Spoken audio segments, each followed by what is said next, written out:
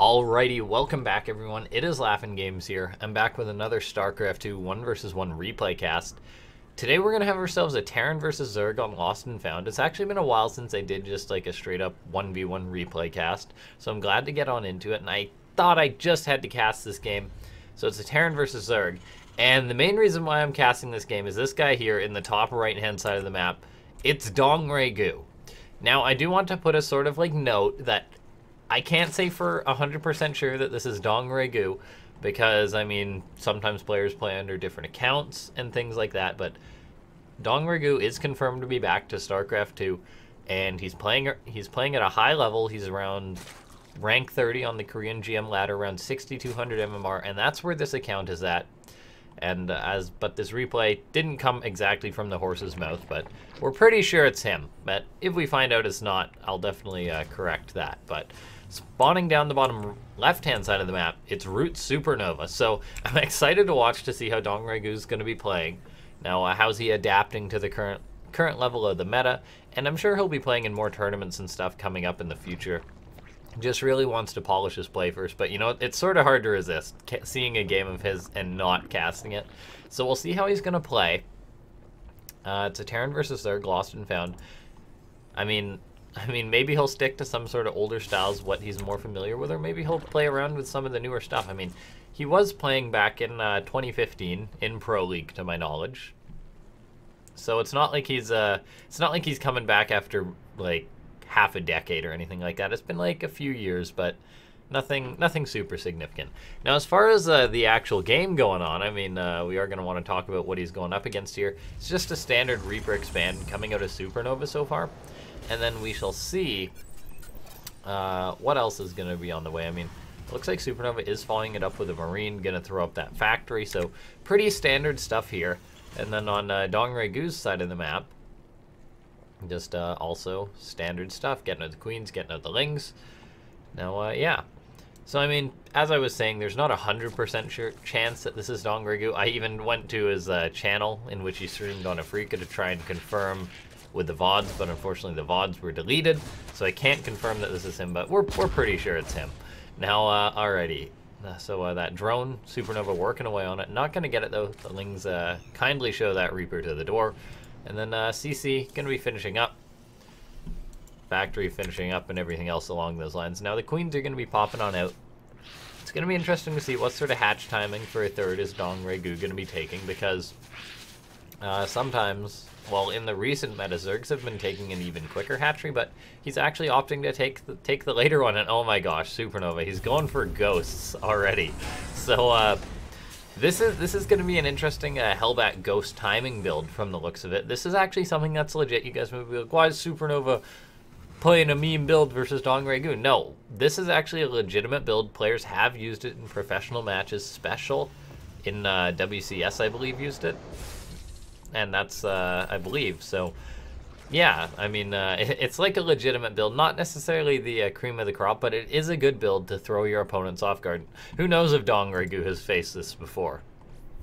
Now, so it's basically going to be Hellions and then the Ghosts. The Ghosts are going to snipe the Queens. The Hellbats are going to try and deal with everything else, like if there's roaches or anything else there. So we'll just have to see. How's he going to be able to deal with this? Lots of Queens coming out, which is very good. I mean, Zerg players like their queens, getting that creep spread, and starting up a Roach Warren, interestingly enough. So that's actually a very good defensive tool versus Hellbat attacks. The question is, will he make those roaches? He's going pretty hard on the drones for now. But we'll see. We're showing a lot of respect to this, just going for the safety Roach Warren. I mean, it could be planned for some sort of aggression, but hey, it works the same way, as long as you got the units there. Now, Queen's going to show these Hellions away. But SuperNova, he's been building ghosts non-stop. And then we'll see. Yeah, I mean, Hellions are coming out. I don't believe these ghosts have been scouted yet. I don't even think they were seen there. But DRG is going to be coming on in here. He's going to see concussive shell started from SuperNova, and that's actually a bit of a fake there, because now Hellions and Ghosts are coming on in.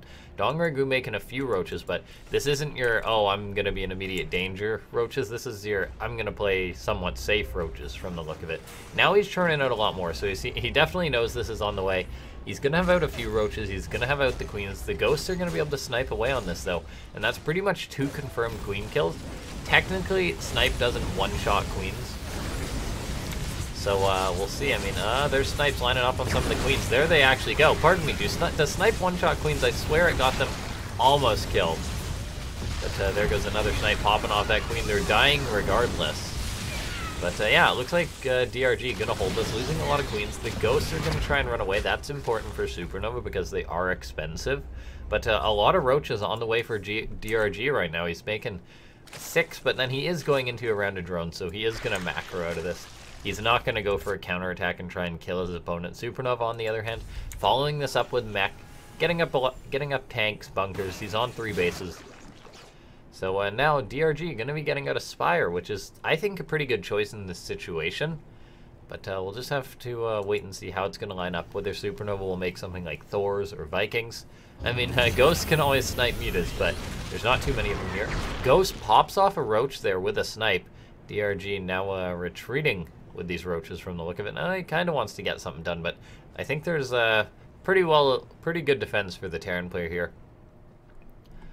Roaches just hanging out for now. They will have a glial reconstitution. Forgive me, I haven't pronounced that much. It's usually just referred to as roach speed or speed for the roaches. But Evo Chambers now on the way for DRG. SuperNova scans, sees the Spire.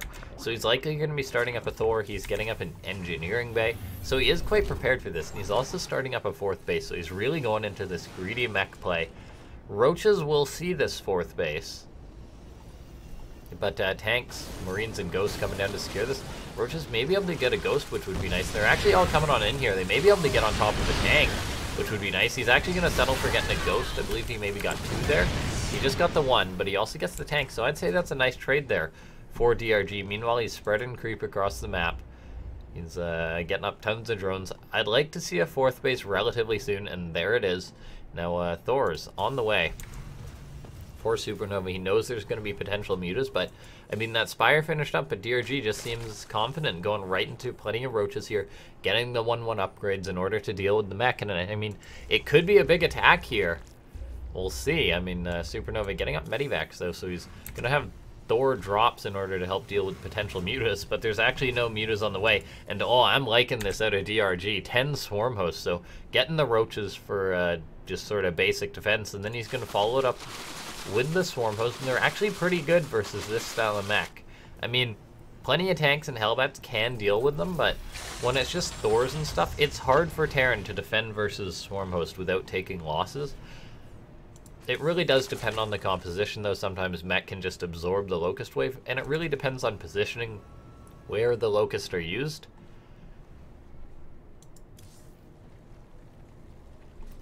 Alright, so now just have to wait and see.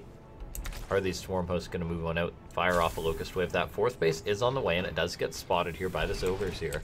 Our forces are under attack. Well, Roacha's going to pick off that Reaper. Reaper made it to 8 minutes into the game, which is pretty good as far as Reapers are concerned. But yeah, these swarm hosts may be able to get some good damage done. Okay, SuperNova getting up a lot of Hellbats. I mean, Hellbat's very good versus Locust. Marine will spot these swarm hosts, but the question is there going to be enough here to defend this? The Planetary getting up will help, and oh, actually those Locusts do attack that Marine, so that's a good defense, but they're still making their way on in here, and these ones are going to unload right on top of those tanks. Going to get 2 tanks, and here comes in all the Roaches and Ravagers. This Planetary is going to need to be repaired. It is being repaired, but it looks like that it may be broken here by DRG. Now, there's not too many Roaches and Ravagers, but picking off that base is a nice one for him, and now he's actually up on supply, a significant margin. Thor counterattack is getting some damage done. There's no mining going off at the 4th base for now. And these Thors are going to make some work happen. Going to begin focusing down this hatchery, but Roaches going to be able to get on top of these. Thors will be forced away. And there's plenty of Roaches in position to deal with this. DRG is actually pretty much just maxed on Roaches here. Command center on the way. Okay, now the swarm hosts are heading on into the 3rd base, and there's not much here to defend for SuperNova. It's like these Locusts going to drop their wave. Roaches and Ravagers coming on in. Okay. Alright, yeah, looks like these Hellbats will be able to clean this up, but I mean, SuperNova's still down on supply. The Zerg player starting to build up a bank. Thor's trying to pick off some of these Swarm Hosts. I mean, there's no anti-air for DRG. But he is going into Hive, so he's teching up. I mean, he's in a pretty comfortable spot. The 4th base being denied is absolutely huge for him. I believe there's a new one for SuperNova on the way, but the fact that he killed that off is really huge for him. Now, the Terran mech army always has to be respected, but this is looking like a lot of Zerg right now, and we'll see. Is it going to be able to be broken? More Ravagers morphing in here. It looks like he may be going for that break with a wave of Locusts, lots of Ravagers and Roaches stepping on in. This is a +2 Terran army, though, so, I mean, these tanks are going to pack a punch. Thor's even unloading here. Try and bait some of those shots out, but, I mean, the Locusts are coming on in. They're getting on top of some of the tanks. Tanks still spitting out as much damage as they can. The Thor's not participating in the fight. They're actually going to settle for going for some of the Swarm Hosts. SuperNova does seem to hold on for now. Actually trading with some of these Ravagers. Nicely done. He's managing to hold on. DRG, though, getting up a 5th base while this is going up. Getting out some Hydras now, which is going to help immensely, having that anti-air. These Thors can't just pop around, try and pick off units left and right. Vikings in here as well. They can actually just hover around now. SuperNova is trying to re-secure this 4th base, but DRG may just try and break this right now. Alright, now we'll take a look. Swarm Host. Still waddling around. DRG going to want to be as effective with this as possible. Getting up to 5th base is important. Thor counterattack was being attempted, but Hydras are now here to shoo this way. SuperNova's got to boost those guys home. But now the 3rd base is going to be under fire as these Locusts are going to land. They're going to get on top of the supply depots, pick those up. No, actually supply block SuperNova there from the looks of it. And Hellbats coming on in here, going to try and deal with this. But now suddenly the Zerg's at the 4th base again. I mean, SuperNova can't afford to lose another planetary, but this is a lot of Zerg right now. I mean, the supplies are definitely in the favor for the Zerg player. Now, SuperNova is repositioning, though. I mean, he's got a lot of tanks. He's got this pretty strong Terran mech army. But creeps on his door. Zerg player's on 5 bases and getting into a greater spire. This could spell trouble for SuperNova. DRG is building up a pretty large bank right now. Okay, I mean, looks like we'll be seeing maybe a classic 1-2. Locust going to be heading towards that 4th base, and it's actually very exposed. Meanwhile, the Roaches, Ravagers, Hydras hitting towards that 3rd. Is SuperNova going to be able to react? These Locusts are getting right on top of this planetary, and it's actually dealing so much damage there. That base just falls. No building armor. +2 Locusts just destroy that. And now the 3rd base is under fire here. SuperNova's in a lot of trouble. Losing that CC once again is going to put him in a very tough spot. He's now going to move out. I think he may just be going for the all-in. We'll see if he's going to be able to hold on. Tanks are firing away at this army, but it may head into a bit of a pseudo base trade for now. SuperNova's pulling back though, but this is looking pretty rough for the Terran player right now. I mean, he's going to try and hold on. Tanks getting set up. He should be able to clean up this Zerg army, but there's still a lot of Zerg out on the map. And I mean, it's looking pretty rough here. SuperNova may just go for it after this, and I think he is going to. He's unsieging now. Got everything going with him. Yeah, he can't really macro here. He's gonna re-land the 3rd base, but 3 bases at 13 minutes is not good. Maybe he should float over his main base, but for now he's just really focusing on this attack. Picking up both the Thors as well, moving forward. I mean, it's a pretty formidable Terran army right now. It's got +2, and that deals massive damage. Now, it is just Roach, Ravager, Hydra, Locust. So, we'll see. I mean, tanks very good versus this. There's a good number of Hellbats. SuperNova may be able to make these push work. We'll just have to wait and see, but here comes the Zerg. Locust coming from the back, and the Hellbats are not in position to defend the tanks. DRG gonna get the full surround on this, it looks like, and it's actually a massive surround. Hydra's working away on these Liberators. Meanwhile, there's just so much Zerg here, and I think he's gonna clean it up and take the game. GG gets called. DRG does take it. Now, I'm going to go do a bit more research on this, make sure that this is actually a DongRaeGu replay. But yeah, I hope you guys enjoyed the cast. I mean, whenever I see an old player play, no matter the level, I just want to watch them play for old time's sake. But yeah, if you guys enjoyed the cast, feel free to leave a subscription. Getting so close to that 1,000 subscriber mark. Leave a like if you enjoyed the content, as I'm always going to be putting out more. But yeah, thank you for watching. I shall see you guys next time.